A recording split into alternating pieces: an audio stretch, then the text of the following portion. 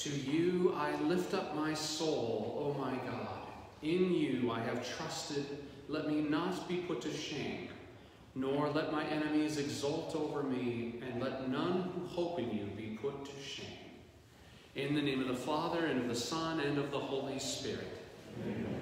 The Lord be with you. Amen. At this beginning time of Lent, my dear brothers, of Advent, as we're preparing for Christmas time and the season of Advent, the new liturgical year for ourselves, let's now ask our God to bless our Advent wreath as a reminder of these weeks leading up to Christmas.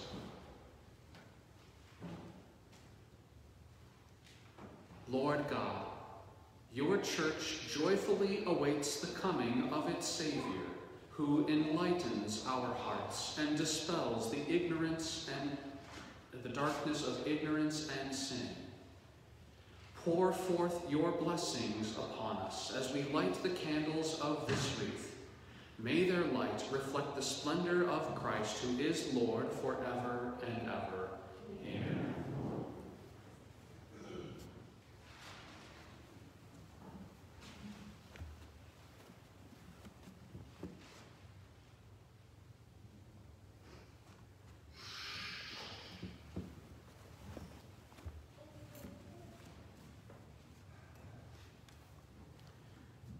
My dear brothers and sisters, let us acknowledge our sins and so prepare ourselves to celebrate the sacred mysteries.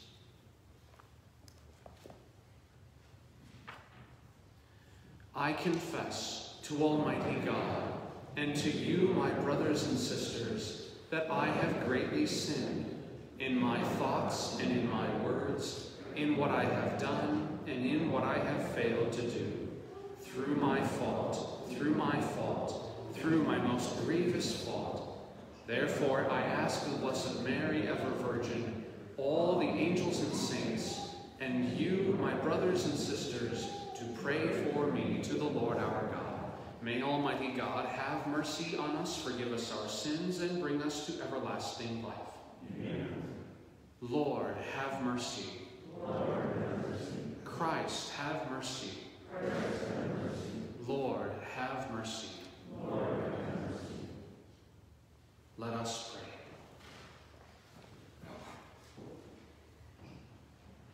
Grant your faithful, we pray, Almighty God, the resolve to run forth to meet your Christ with righteous deeds at his coming, so that gathered at his right hand, they may be worthy to possess the heavenly kingdom.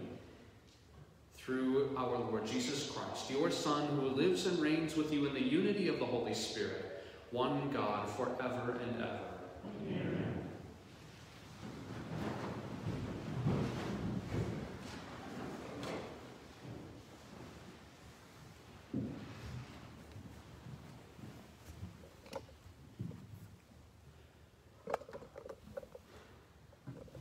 A reading from the book of the prophet Isaiah.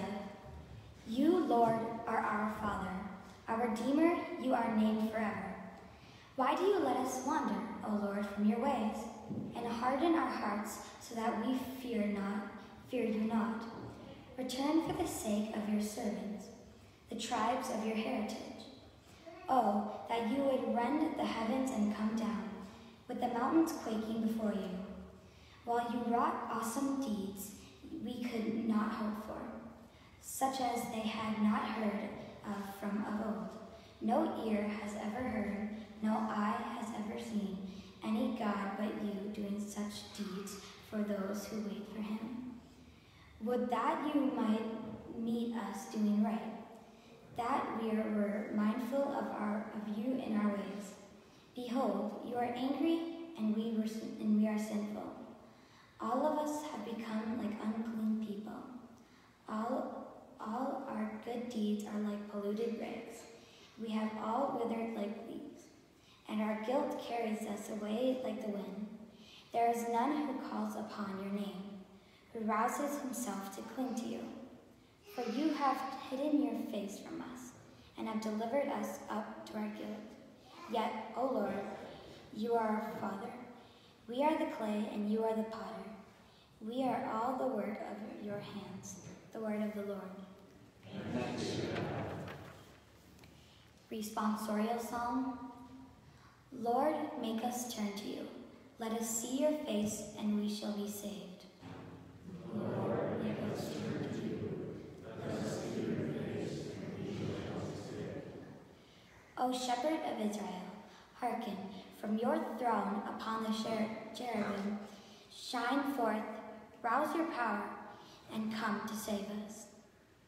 Lord, make us turn to you. Let us see your face, and we shall be saved. Once again, O Lord of hosts, look down from heaven and see. Take care of this vine, and protect what your right hand has planted, the Son of Man whom you yourself made strong. Lord, make us turn to you. Let us see your face, and we shall be saved. May your help be with the man of your right hand, with the Son of Man whom you yourself made strong. Then we will no more withdraw from you. Give us new life, and we will call upon your name. Lord, make us turn to you. Let us see your face, and we shall be saved. A reading from the first letter of St. Paul to the Corinthians. Brothers and sisters, grace to you and peace from God our Father and the Lord Jesus Christ. I give thanks to my God always on your account, for the grace of God bestowed on you in Christ Jesus, that in him you were enriched in every way, with all discourse and all knowledge, as the testimony to Christ was confirmed among you, so that you are not lacking in any spiritual gift. As you wait for the revelation of our Lord Jesus Christ, he will keep you firm to the end, irreproachable on the day of our Lord Jesus Christ. God is faithful, and by him you are called to fellowship with his Son, Jesus Christ our Lord. The word of the Lord. Thanks be to God.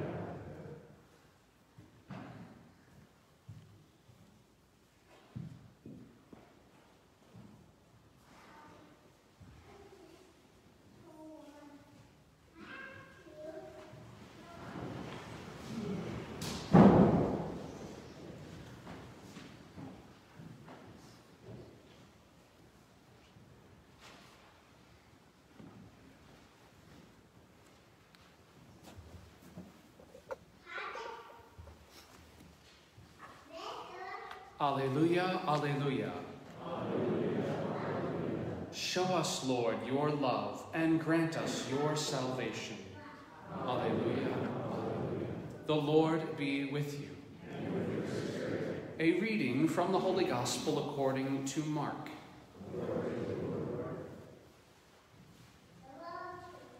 Jesus said to his disciples, "Be watchful.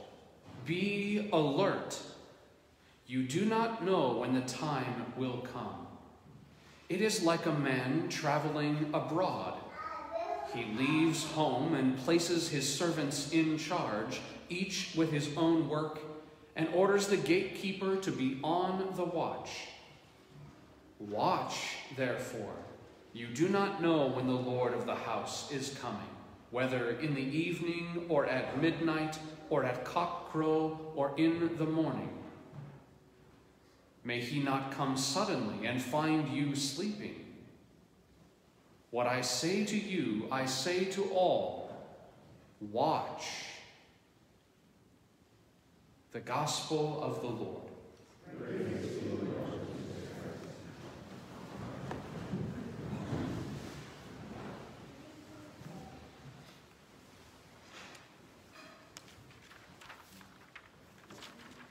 So we've begun the season of Advent, this new part of the year for us to look toward Christmas. We don't, as Catholics, we don't celebrate Christmas yet. Watch out, if you go out in the world, they're all celebrating Christmas already. All right, as soon as we got through Thanksgiving Day, Black Friday, and then today, it's all Christmas from now until Christmas Day, and then right after that, they're done and they're working on Valentine's Day, right? And so that's not us. We are a people who are in anticipation of Christmas. We have these 4 weeks to make ourselves ready and to think on what this means for us to celebrate Christmas. You know, one of the great phrases that we use whenever we talk about Christmas itself with our faith is talking about the arrival of our Savior. Unto us a Savior is born. Savior from what? Savior from what? See, if we as Catholics, as Christians, if we don't understand that we are personally and collectively in need of a Savior, then we can just rush into Christmas. What is the point of waiting for a Savior to arrive if he has no meaning for us on a personal level? I'm okay, you're okay, what's the big deal? I'm a good person. I don't really need Jesus, I guess. You know, one of the things, if you ever work with anyone, or you yourself have gone through the 12 steps, for those that struggle with addiction, they go through this 12-step model. And part of that is coming to an understanding that I can't do this on my own. I can't live this life by myself without some higher power and authority stepping in that I surrender myself over to, and that I need to lean on those around me to support me. And together we get to sobriety and health and holiness and the things that we're shooting for. But until you get there, until you're willing with your own heart to surrender over and say, I need salvation from the outside, I can't do this on my own, you just live in that denial, don't you? We do that. If we are not in need of Jesus to save us from our sins, save us from death. And this has to be something that is deep in the heart. It has to move from here to here. Remember, you've heard before, that's the longest distance for the human person, right? So here, from the intellect of, I know that Jesus saves us from our sins, to, I need a Savior. And in my heart, it just aches for him. You know, for us to pray for that grace from God, to say that I need you, Lord. Part of being watchful, as we heard from the gospel, being watchful and waiting, is this anticipation of the arrival of Jesus in our lives in a way that transforms us and changes us. And you hear it a bit in the first reading. There's these 3 images coming from the prophet Isaiah, that we can ask ourselves this question: do any of these 3 match up for me where I'm at in my spiritual life right now? Or do I need to change towards any of these 3? You, Lord, are our Father, our Redeemer. You are named forever. Why do you let us wander, O Lord, from your ways? Why do you let us wander, Lord? Have you ever been lost before? Like pre-GPS days? Most of us that are older ones in the room are going to remember these days, where you didn't have a map and you didn't have a GPS. You had a scratch piece of paper from writing down that your friends say, hey, please meet us here at this new address where we live. And you're in your car and you're trying to remember the map that you looked at before you left, or somebody else has it in the car, and you just have the notepad paper. And I just remember going to the Twin Cities to try to find friends down there. And I don't know, it's not small town Minnesota when you get to the Twin Cities. You get off at the wrong exit. I don't know how many times this just unnerves me. I get lost and I start sweating like crazy, and I get panicky on the inside, and I'm usually driving alone to go visit friends because I'm a priest. But this, I'm thinking of my college days and my high school days of just trying to go find places and find people. You get off on the wrong exit, and it's like a half hour until you can find where you were supposed to be and then sort of get back on track. That whole time, it's just painful, isn't it? I need to be rescued. I need someone to step in and tell me I'm okay. And then finally, I get the nerve up to pull over in the strange part of town and ask for directions. Oh, yeah. All you got to do is turn here, and you're right there. That's the heart, isn't it? I have wandered from your ways, O Lord. I am lost, and I cannot be found. I need you to find me, Lord. You who search me out. I need a Savior. So are we someone who's wandering a little bit in our spiritual lives? We've kind of gotten off track. We're a little lost, and when suddenly the tragedy of, oh my gosh, I don't know where I am, kicks in, it gets a little panicky, doesn't it? And to turn to the Lord, asking the Lord for that grace. Lord, I need your grace. I need you to hear my voice and shine your light so I know where to go. The second image, why do you let us harden our hearts so that we fear you not? To harden our hearts. Have you ever played with dried dough, like Play-Doh that gets super dry, and you're trying to mold it into something, and just all by itself, it's just crumbling into pieces? It's like picking up a cookie that you really, really want, and you just want to eat it, and you know it's supposed to be chewy, and it turns out it just explodes, right? God desires to enter into our lives and to mold us like the potter who wants to mold clay. And that means we have to have a soft heart, a malleable heart, that the Lord can move around and stretch us and help us to really see his ways. Do I have a softened heart to hearing the Lord's voice, being open to change, being open to see that maybe the way that I've been acting recently is not of God's ways? Or am I hardened? You know what? I'm in defense mode. I just have to survive on my own because, God, I just feel like I can't trust you. And our heart is hardened to his voice wanting to speak into us. The third image, let's see here. Behold, you are angry, and we are sinful. Behold, Lord, you are angry, and we are sinful. All of us have become like unclean people. All our good deeds are like polluted rags. I know, okay, so this is a little harsh, isn't it? Many of us have grown up under the years now of a repetitive message that Jesus loves us. Jesus is so great. It's hard to imagine an angry Jesus, an angry God.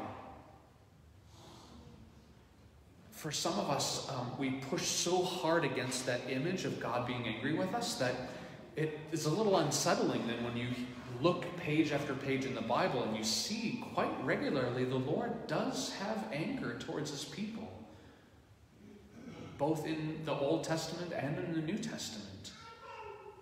But it's different than the anger that we're very accustomed to, which is kind of a sinful anger, where we would have to fear the person because they're just on a war path and they're out to harm us. And they're out to teach us a lesson in the negative. But this is not how the Lord is when it comes to anger.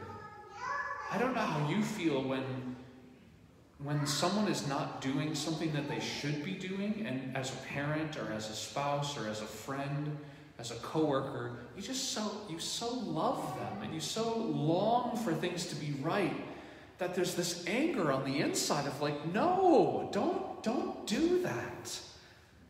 Don't be that way. This is the kind of anger that God has for us. His is a righteous, a good and holy anger that longs for your and my conversion of heart, that longs to see us living in his pathways where he can relax and settle down, and we know we can be at peace because we know he's at peace. This is the right fear of the Lord that we're supposed to have as a kind of reverence for God. And to understand that it's okay for God to be angry with me every once in a while. I deserve it. When I think through of the things that I've done in my life that I wish that I hadn't done, the things that I need to repent of and to change in my behavior patterns, I long for that peace myself. I get angry at myself. I don't like certain choices that I have made and am making, and I want that fixed. And to allow that sentiment of God's love, again, it's in the core of the heart, right? It's different from just simply, I know I need to do better. Okay, fair enough. We all know we need to do better. But to have an integration in the heart, that watchfulness, that longing, the conversion of heart, is that softened heart to God's ways, is to say, I need you, Lord. I am a sinner. And without you, that will not change. I need your grace, because I've been trying it on my own, and it's just not getting fixed without you. I can will it all I want, and that just doesn't seem to do it. So I need you as a Savior in my life. I need you as Lord in my life. You see how these images of Advent and the prophet Isaiah, the longing, the waiting, the arrival of Jesus at Christmas, the arrival of our God who enters into our midst and shows us how to live, shows us how to every day be converted in mind and heart towards God, to love God with everything of all of my heart, all of my mind, all of my soul, all of my strength, to love my neighbor as myself, to love myself right, to love my neighbor right, to love the world in right order. If we rush all the way to Christmas without the anticipation thereof, see what we're missing. See what we're missing. We need our Lord and our Savior. And this is why the prophet Isaiah ends that first reading with all of those other images that are painful to look at. He says, "Yet, O Lord, you are our Father. We are the clay, and you the potter. We are the work of your hands." Let's offer our lives over to Jesus now in Advent, to ask him to help us grow in his love and to anticipate his arrival at Christmas as our Savior.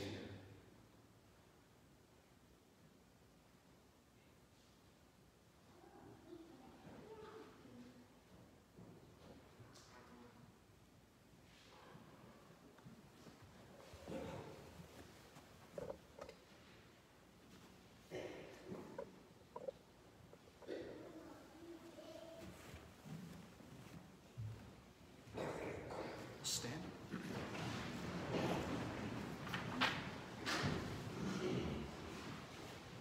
I believe in one God, the Father Almighty, maker of heaven and earth, of all things visible and invisible. I believe in one Lord Jesus Christ, the only begotten Son of God, born of the Father before all ages, God from God, light from light, true God from true God, begotten, not made, consubstantial with the Father. Through him all things were made. For us men and for our salvation, he came down from heaven. By the Holy Spirit was incarnate of the Virgin Mary and became man. For our sake he was crucified under Pontius Pilate. He suffered death and was buried, and rose again on the third day, in accordance with the Scriptures. He ascended into heaven, and is seated at the right hand of the Father. He will come again in glory to judge the living and the dead, and his kingdom will have no end. I believe in the Holy Spirit, the Lord, the giver of life, who proceeds from the Father and the Son, who with the Father and the Son is adored and glorified, who has spoken through the prophets. I believe in one holy Catholic and Apostolic Church. I confess one baptism for the forgiveness of sins, and I look forward to the resurrection of the dead and the life of the world to come. Amen. We now bring our needs and our prayers before our Heavenly Father.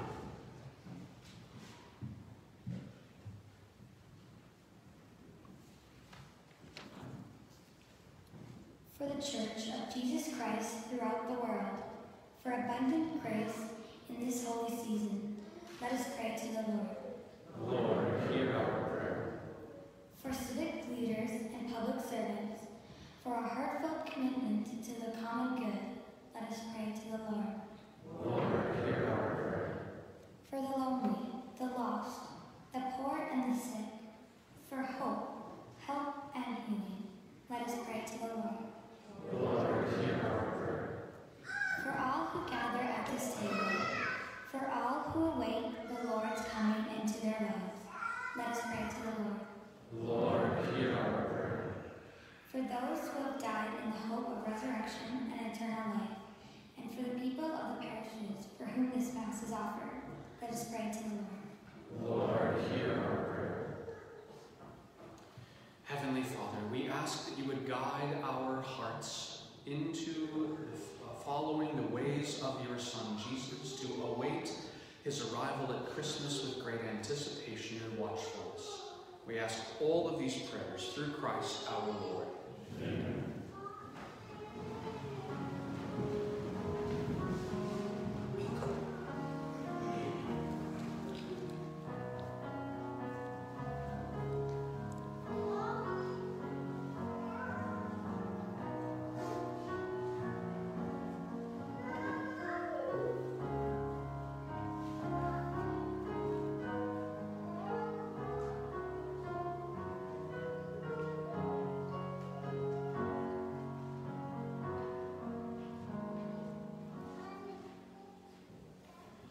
Blessed are you, Lord God of all creation, for through your goodness we have received the bread we offer you.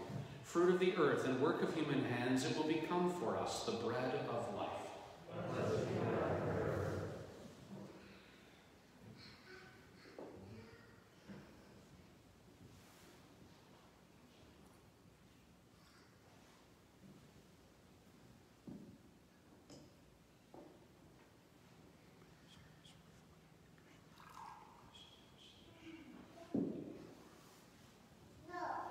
Blessed are you, Lord God of all creation, for through your goodness we have received the wine we offer you. Fruit of the vine and work of human hands, it will become our spiritual drink.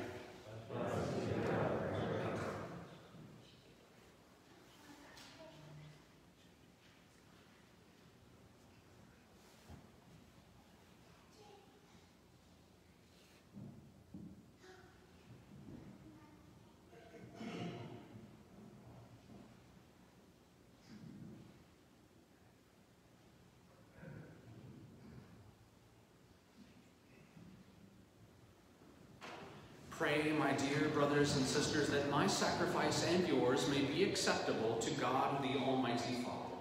May the Lord accept the sacrifice of their hands for the praise and glory of his name, for our good and the all his holy church. Accept, we pray, O Lord, these offerings we make, gathered from among your gifts to us, and may what you grant us to celebrate devoutly here below gain for us the prize of eternal redemption. Through Christ our Lord. Amen.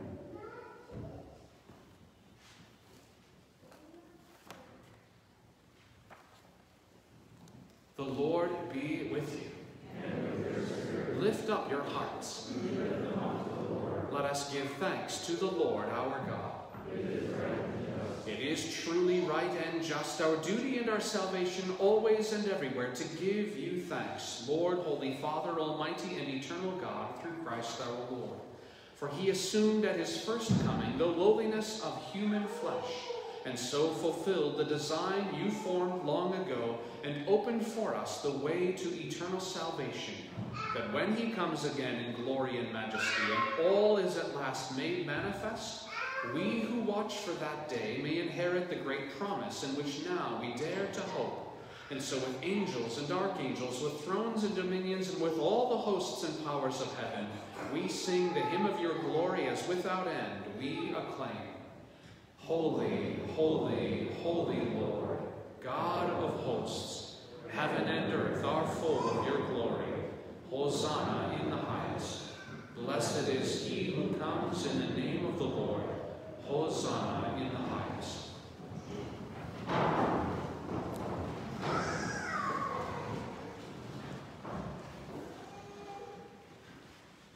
You are indeed holy, O Lord, and all you have created rightly gives you praise.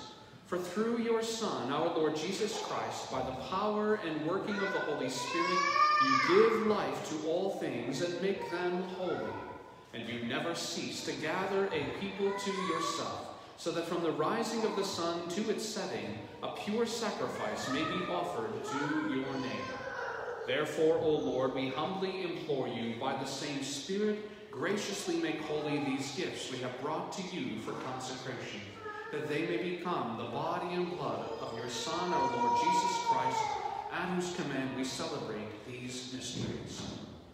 For on the night he was betrayed, he himself took bread, and giving you thanks, he said the blessing, broke the bread, and gave it to his disciples, saying, "Take this, all of you, and eat of it, for this is my body, which will be given up for you."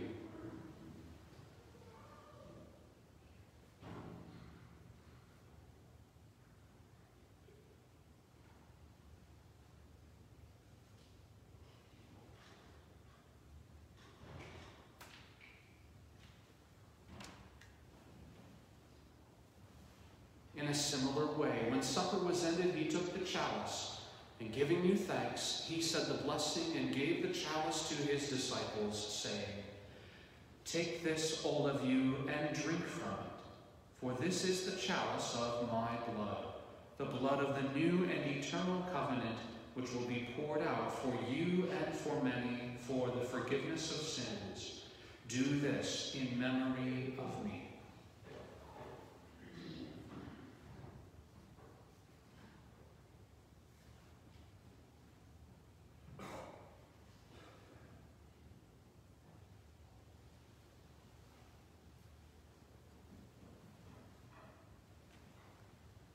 The mystery of faith. We proclaim your death, O Lord, and profess your resurrection until you come again. Therefore, O Lord, as we celebrate the memorial of the saving passion of your Son, his wondrous resurrection and ascension into heaven, and as we look forward to his second coming, we offer you in thanksgiving this holy and living sacrifice.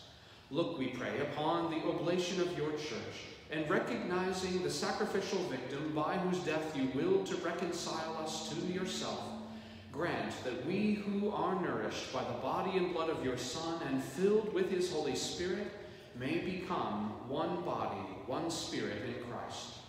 May he make of us an eternal offering to you, so that we may obtain an inheritance with your elect, especially the most blessed Virgin Mary, Mother of God, with blessed Joseph, her spouse, with your blessed apostles and glorious martyrs, and with all the saints on whose constant intercession in your presence we rely for unfailing help. May this sacrifice of our reconciliation, we pray, O Lord, advance the peace and salvation of all the world. Be pleased to confirm in faith and charity your pilgrim church on earth, with your servant Francis, our Pope, and Donald, our Bishop, the order of bishops, all the clergy, and the entire people you have gained for your own. Listen graciously to the prayers of this family whom you have summoned before you. In your compassion, O merciful Father, gather to yourself all your children scattered throughout the world. To our departed brothers and sisters, and to all who are pleasing to you at their passing from this life, give kind admittance to your kingdom. There we hope to enjoy forever the fullness of your glory through Christ our Lord, through whom you bestow on the world all that is good. Through him and with him and in him, O God, Almighty Father, in the unity of the Holy Spirit, all glory and honor is yours forever and ever. Amen.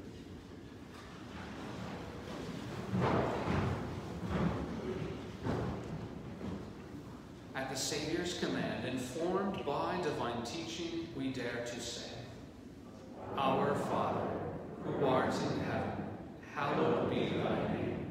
Thy kingdom come, thy will be done, on earth as it is in heaven. Give us this day our daily bread, and forgive us our trespasses, as we forgive those who trespass against us. And lead us not into temptation, but deliver us from evil. Deliver us, Lord, we pray, from every evil. Graciously grant peace in our days, that by the help of your mercy we may be always free from sin and safe from all distress, as we await the blessed hope and the coming of our Savior, Jesus Christ. Lord Jesus Christ, who said to your apostles, Peace I leave you, my peace I give you, look not on our sins, but on the faith of your church, and graciously grant her peace and unity in accordance with your will, who live and reign forever and ever. Amen. Peace of the Lord be with you always. And with your spirit. Lamb of God, you take away the sins of the world. Have mercy on us. Lamb of God, you take away the sins of the world. Have mercy on us. Lamb of God, you take away the sins of the world. Grant us peace.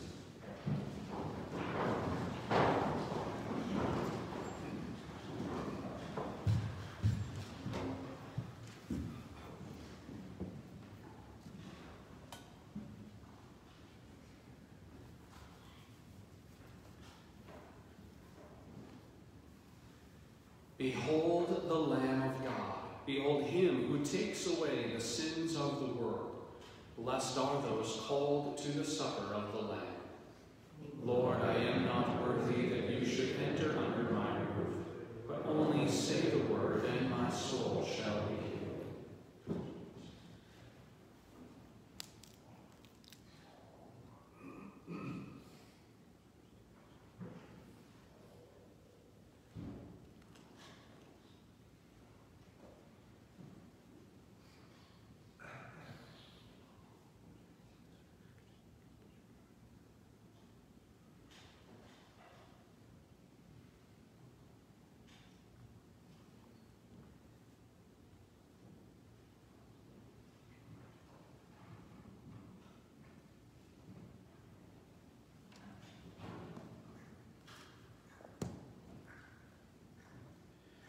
The Lord will bestow his bounty, and our earth shall yield its increase.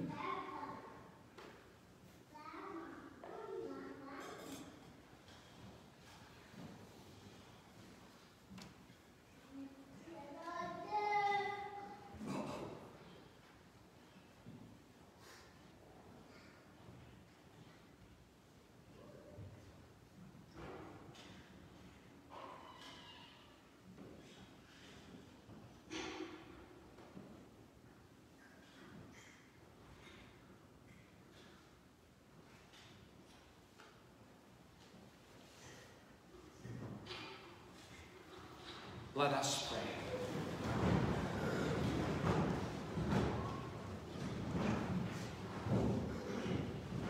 May these mysteries, O Lord, in which we have participated, profit us, we pray. For even now, as we walk amid passing things, you teach us by them to love the things of heaven and hold fast to what endures.